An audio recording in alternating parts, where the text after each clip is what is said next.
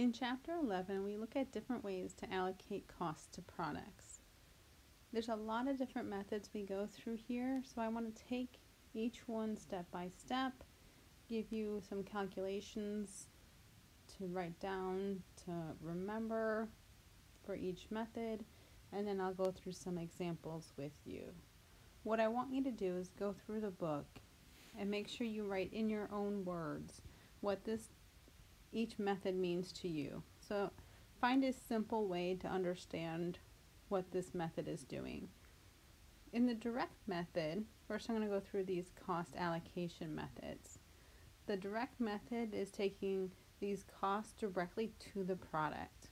So again, in your own words, go through, write down what that means so that you'll remember, and hopefully then the equations and how to do it will stick a little bit better. So how do we allocate under the direct method? First, you're going to find a percentage to allocate.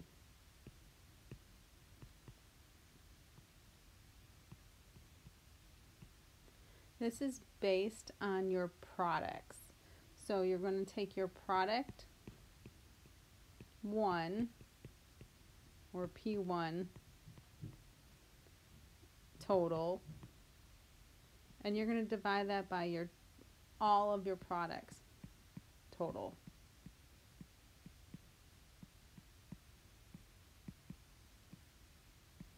That's just going to tell you what percentage that product makes of your total products. The second step then is to take those departmental costs and you're going to multiply it by that percentage for this product, and then that's how much you'd allocate to product 1.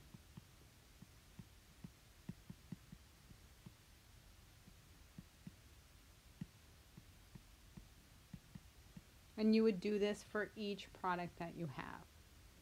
So that's the direct method. It's pretty straightforward, simple.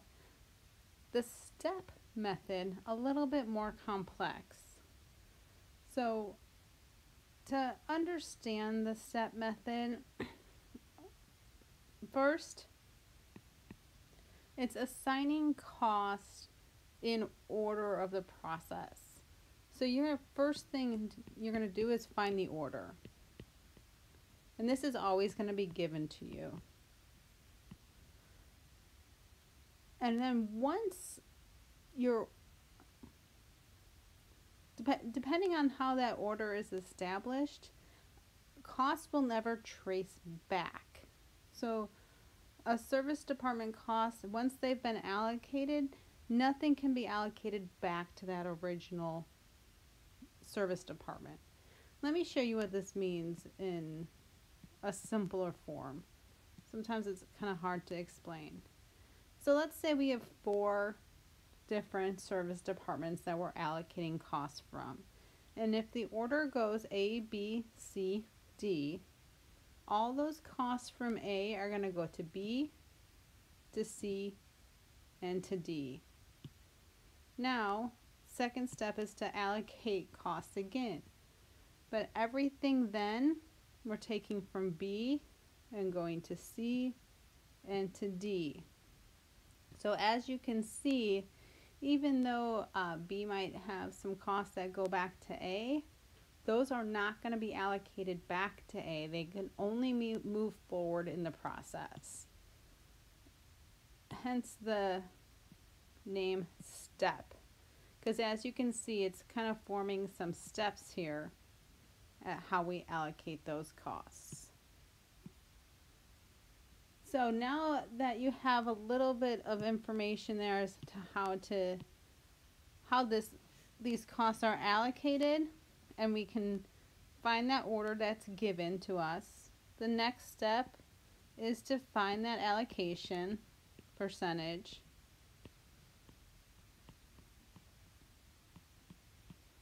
and then allocate the costs.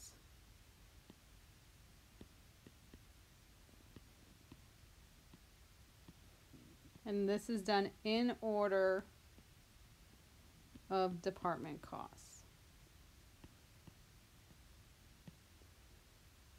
Once again, we'll show you an example of how to do that. That one is a little bit easier to follow with numbers. This reciprocal method is not nearly as complex as it sounds. You don't need to read the appendix. We're not using any kind of algebra matrix to do this. It's kind of just simple algebra and saying that one equation can fit into another one. So there's one equation to know, and that's your total service department cost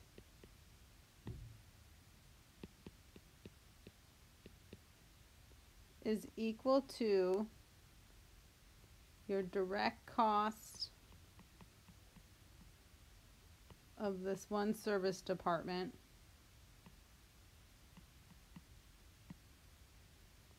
plus your costs allocated.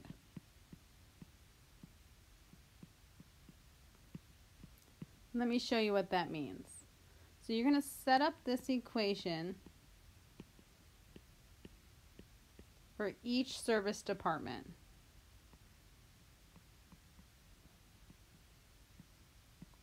And then the next thing you're going to do is start substituting equations to solve. So let me show you how that works. So if we have our service department 1 is equal to X, that's the direct cost of that service department, plus a percentage that's related to service department 1 times an amount coming from service department 2. Then we have our service department 2, which is the direct cost coming from that service department, plus whatever percentage, usually this is given or you can figure it out easily, times service department 1. So now I have these two equations.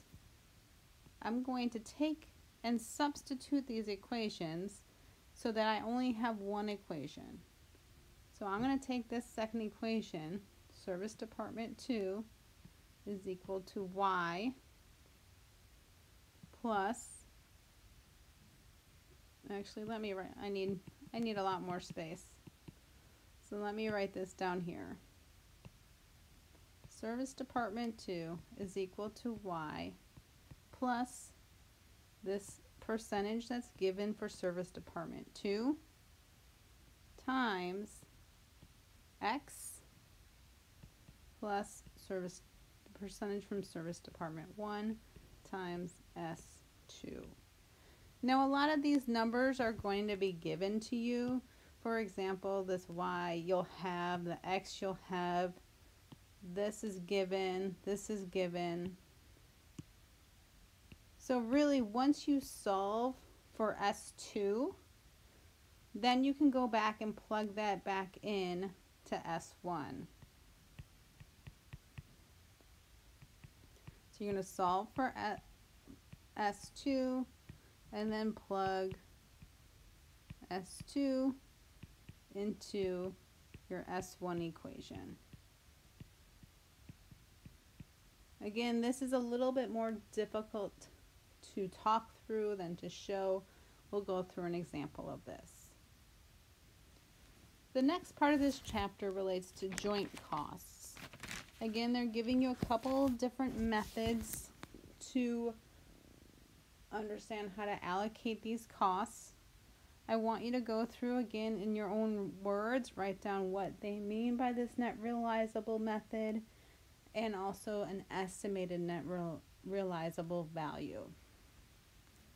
But let me kind of show you how to get to these points, at least simplified, and then you can read the book and kind of grab onto a little bit more of this concept. So for net realizable method, it kind of depends. If you're selling your product at split off, remember we're talking about joint costs, So we have one product, say we're picking, if we're picking apples here, those are my apples. This would all come to here, and then we split, and it makes two different products. We could sell it as is, meaning selling it split off here. And maybe that goes into two different products. We can say our quality apples versus our baking apples. So that's, any of your joint costs are coming through here. We might have some other costs and other further processing that we need to do. Those would come into here, and we'll look at that as well.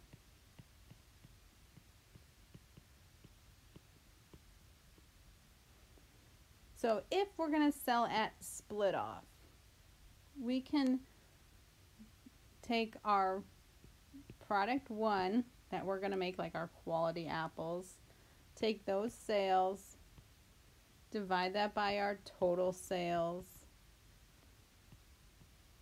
and that's going to give us that percentage for your first product. Then we'll look at the product two, like the baking apples. Look at those sales. Divide by our total sales and get a percentage for product two. And then we're just going to take those allocated costs, which they're going to give to you, and times it by the percentage for product one, and then do the same thing times that percentage for product two to find the costs that are allocated.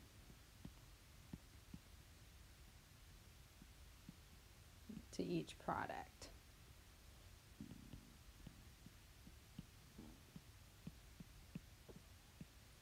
So that's simple if we sell it at that split off, which is right at this point here. If for some reason we're going to process this further, maybe we're making applesauce and apple pies, that would add additional cost to this process. And so we're going to then look to our estimated net realizable value. So when we're allocating joint costs in that situation, we're looking at our net realizable value method with further processing.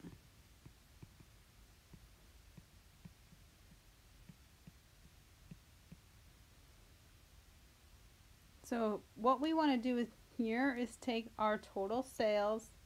We want to subtract out those additional costs to process further to get our estimated net realizable value at split off.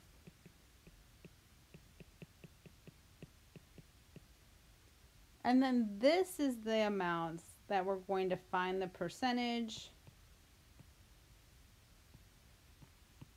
So use that estimated net realizable value to find the percentage, just like we did above here, and then go ahead and allocate those costs.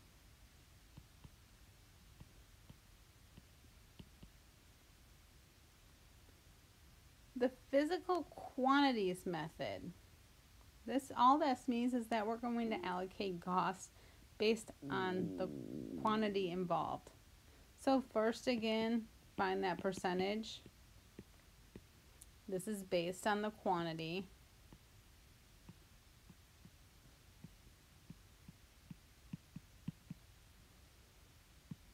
So that means for product one percentage, you're going to look at the quantity for product one divided by the total quantity. Product two percentage, you're going to do the same thing. Look at that quantity from product two and divide by the total quantity.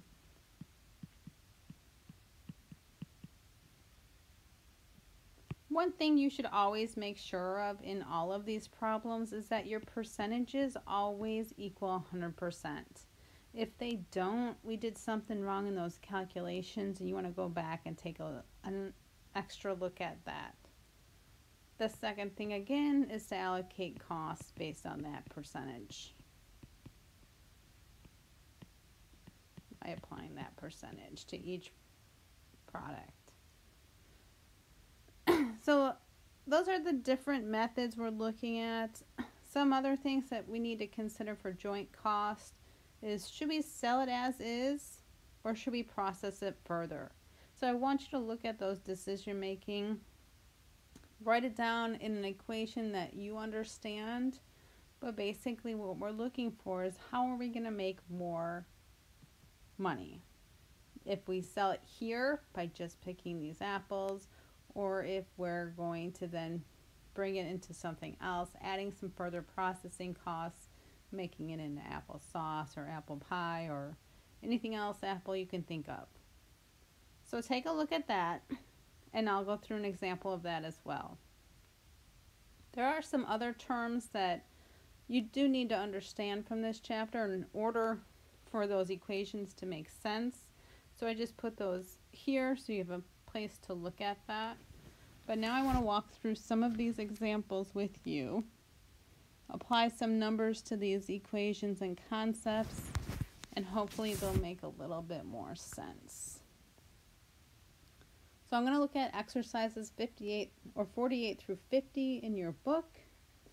This first one just looks at allocating costs, and we're going to go through allocate this second piece of this, looking at the split off method or joint costs, and then we'll go through problems looking at each of the direct method, step method, and reciprocal method. So we're going to start here with those joint costs and kind of walk through what this looks like and how to do this. So if we want, first again we're looking at this one. First one is split off at net realizable value. So let's show you how to do that one. So first thing you're going to do is pull in that value at split off, which they're giving to you. I'm just bringing those numbers down here. I'm going to drop off the zeros just so you can have more room for writing. So this first one was 336, second one 288, third one was 192, fourth one was 144. What I want to do is find a percentage. To get that percentage, I have to divide by the total. So I take this, I divide by 960 on all of those.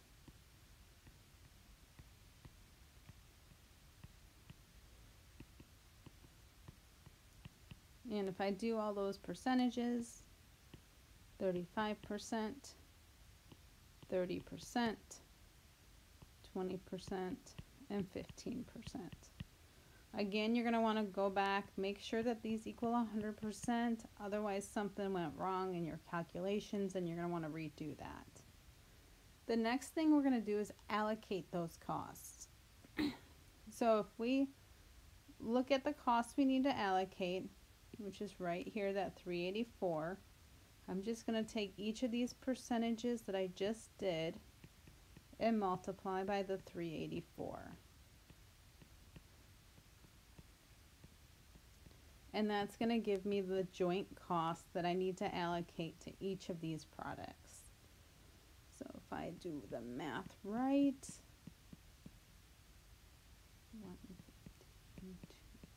150,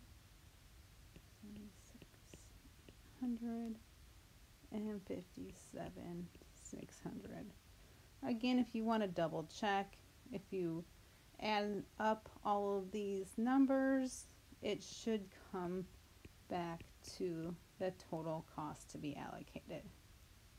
So that's just your sales at the split off method, that net realizable method. Let's do the same thing, same problem, but show you using the physical quantities method. I'm going to come back up here, capture some of the numbers that I need. You can see here, this is the number of units I produced. That's what I'm going to use to calculate my percentage. So I'm going to actually, so that I can see that later,